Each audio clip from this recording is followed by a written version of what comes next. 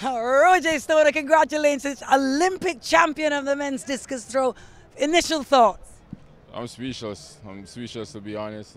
Just enjoying the moment. I'm just living in it. I'm going to tell you how it went down for us, because of course we're carrying the whole Caribbean.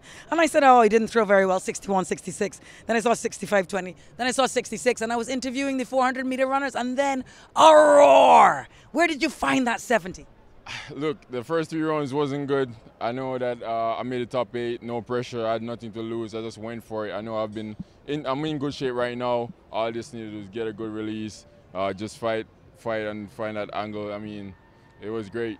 Nothing to lose. So the Lithuanian, Mikulas Alekna, he had one more throw, didn't he? And you had to sit through that. Was there any nerves that he might find something special? Yeah, that's the thing. I didn't know that they had switched up the list, so I threw last in the final round. So everyone went before me, and then I realized they didn't throw past the 70, and I'm like, all right, after that big 70-meter throw, I had to come down a notch because I was hyped.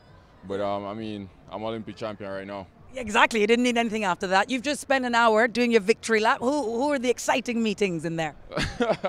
I don't know what's going on right now. I'm just getting around the track. Yeah. All right, wonderful champion. Say something to your public. Hey, big up Jamaica. We're #1. Never doubt it. Jaminate, Olympic champion. Congratulations. Thank you.